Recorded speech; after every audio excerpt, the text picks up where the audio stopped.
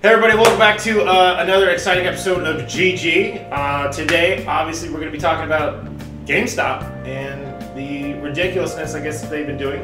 I brought back Eads, my buddy Albert again, so we can really discuss this. So, obviously, we know what just happened recently because the coronavirus happened. A version of SARS. Shit. I have him here regardless, not 6 feet away. But, so...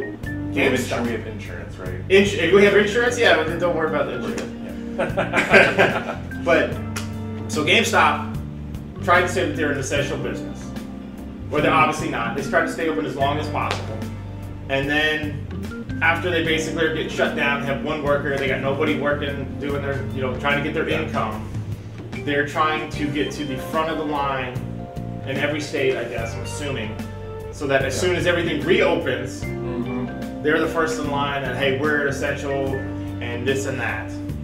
Yeah. You know what? It just astounds me at what people will do to make money rather than actually care for people. You know what I mean? No, you do. Yeah, I do. Yeah. There's a book I read by a guy called Simon Sinek, and that's what he did. He talks about this businessman who went to other businesses and he found out, he's like, what's the first thing they're doing wrong? And the guy who's leading the business, the managers, the CEOs, all that, were like, profits are more important than people.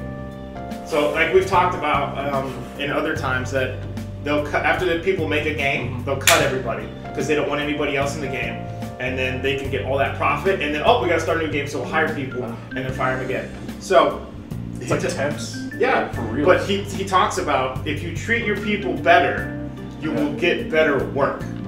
GameStop is literally doing the opposite of that, and they're just like, dude, I don't care. As long as we can make money, we're essential, but you're really not. I think it's also because they're like, kids that are just like, just turned 18, and getting a job for the first time, just like, they'll heal. Yeah, I think parents are going a little insane though, considering the fact that, oh, I got my kid here, I need him to play video games because I literally can't stand him anymore. There's no school. Shut him up, like, for just an hour. Like, get him out of my face. Oh my god. But it's just, it's so true.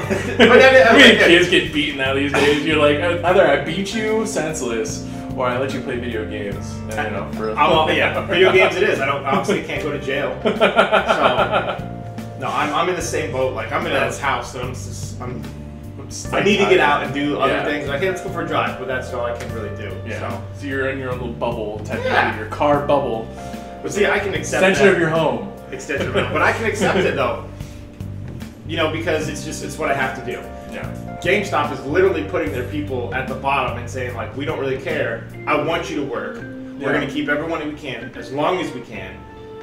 And in lieu of this basically pandemic that we've been having, they don't really care, and they're just like, let's just get everybody out. And if they get sick, we obviously can hire someone else or just put someone else on that shift and just keep pushing product. Oh yeah, especially like if you work inside of a mall, which is an enclosed area. Yeah. Oh my god. Maybe if it's like one of those like strip malls where they can just bring stuff out to you. Yeah. But you can't really do that with a mall. You have to literally go inside. Yeah, you make a good point. Yeah. They don't even care. Like, the social distancing has to be done, and then they're like, no, we work in a mall, and there's how many GameStop is in every mall. Yeah, like that's a petri dish. Yeah, even though they've been losing money for years, they're in every mall, and it's just it's insane. It is insane. It's asinine to think that you would ever do that. Yeah, that's like, a cat just literally bolted past it. It's literally a catapult. That cat was over there, and then now it's not even 3 in the morning. What the hell? Yeah. But no, but that's now I lost my train of thought. But it's it's asinine. Like I said, the fact that you would put your own workers in danger just so you can make a couple extra dollars. Yeah. Like, it's really bad to see that a lot of companies, and GameStop is like one of the worst ones. They're up there with EA. Yeah. To just treat their people so badly. Yeah. I think that's what GameStop needs to do. It's like they need to like what are those games where the main character has like a suit that's a full on like respirator and like that, a video game? Yeah. They're like, hey, you're gonna be safe. You're gonna wear like a video game character suit that's like got a face mask, full on quarantine. That'd be kind of funny. I would say like, you some guy that's like video game character walk out to you in your video game and be like, that's pretty cool. That would be cool. That'd be pretty cool. But then obviously they're just asking, how are we making money? How are we gonna get that? They're gonna get that suit, you know, stiff neck guys. What they're asking, and they ruin it somehow. Because GameStop used to be a nice place. You used to walk into a GameStop. Hey man, what do you need? Here's your game. Have a nice day. Yeah, it was so nice. I missed that. I even saw there was a video a long time ago. It was some guy, I can't remember his name right now. He worked for Machinima, and he made fun of it. He called it Gamestop. And the guy came in there and he basically just insulted the customer, trying to push all this random product, even though he doesn't make commission. And he's just like, dude, I just want to come in, buy a game, and leave. And then leave. That's literally all I want to do. This place used to be great. Yeah. And as a kid, when I used to see that, I loved it. It was like awesome. And then I go in there and everybody would help me. And I still get help from people here and there, but I don't need extended warranties. I don't need, you want to buy this with that? You want to buy, I'm like, dude, if I want to get hassled, I'll go buy a car because I have nowhere else to buy like an actual car. Like I have to go to a dealership unless I get like a used car that I don't know what I'm getting. It's the truth. That's the absolute truth, dude. Like instead of a company selling their cars directly to the people, they have to go through certain customs and courtesies to get it to where it needs to be, and then you have to get it from the salesman. Yeah. And I don't want that. I want to go to GameStop, get my game. Hey, if I have a question, I'll ask you this and this, or if they say, hey, do you have any questions? Yeah. But that doesn't happen anymore. Yeah, you just, and it's like GameStop has become the third party. It's like the middleman. Because now you can buy most of your stuff online. Digital, yeah. Yeah. So that's what I'm saying. They're trying to fight an essential business tactic, but you can't buy online. And I had to go buy Resident Evil a couple weeks ago or whatever in person because I don't want to wait. I don't want digital. I like my shelf. Yeah. But it's nice. But I was like, I couldn't go in. I'm calling the guys like, hey man, can I just order? Yeah, okay, sure. You got to order online. I was like, all right, it's not working. What can I do now? He's like, all right, just come here. Give me your credit card. I'll give it to you. Boop. And that guy was super cool about it.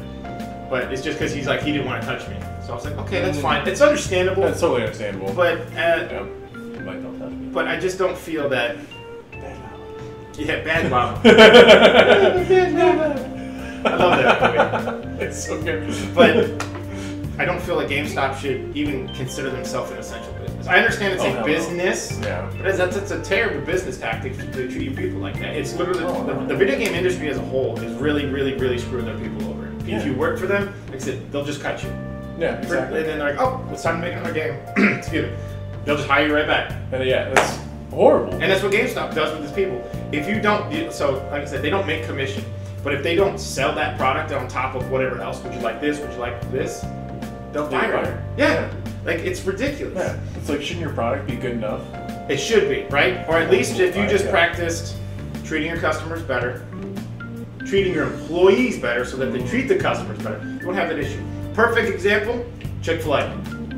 Oh, so true. Have you ever had bad service from Chick-fil-A? Oh, hell no. Of course not, because if you treated him improperly, you're fired. You're fired. You have to treat people with respect and dignity. Oh yeah. I love that. Yeah. That is so much better. It's the only place I can go. Honestly, it's fast food where everybody's like, "Let me help you." Yeah. I've seen people just walk around and they're like, "Hey, do you need any extra sauce or anything?" Yeah. Sure. And they just come out and give it to you. Imagine the response you would get if GameStop or EA or anyone did something like that.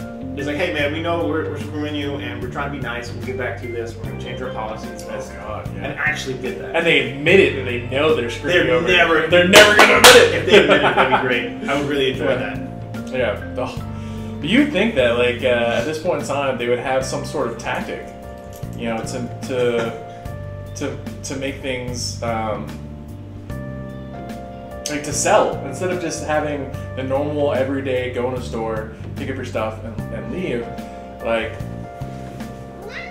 no. Stop it. But no. Anyway, you're saying to go in and change your tactics. Yeah, they need to change their tactics. It's not, you know, these companies, especially like GameStop right now, they're like kind of dinosaurs a little bit. Wow, I like that. Yeah, they're all right. Super. Yeah. But I think they need, you know, obviously, like if you buy a video game, you know, it's either you wait to get it digital or you buy it, you know, from the store, and you have it. and you have like a hand, like you get to see it and hold on to it and everything like that. But now video games are so complex now where you put the disc in, you still have to download. You have to wait like 2 hours, 3 hours. It is annoying to download, right? Yeah. So what do they do? And when these companies do something like that, you know, and now they own this game or this website, thinkgeek.com. They sell their merchandise, right? Yeah.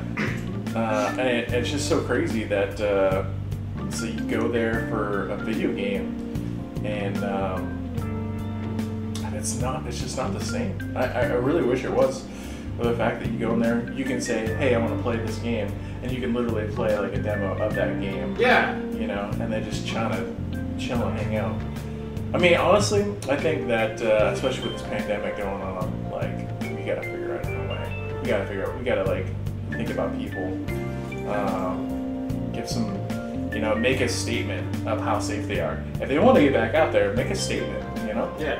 Be like, we're not gonna be. We care for our people, but it's the exact opposite, man. They just treat their people like shit. Yeah. Maximize profits. Everything else doesn't matter. And then throw it away. Yeah. And I hate it. Ugh. So it's like, come on, people. Like, I know that we gotta make money. At the end of the day, people are more important than money. Yeah.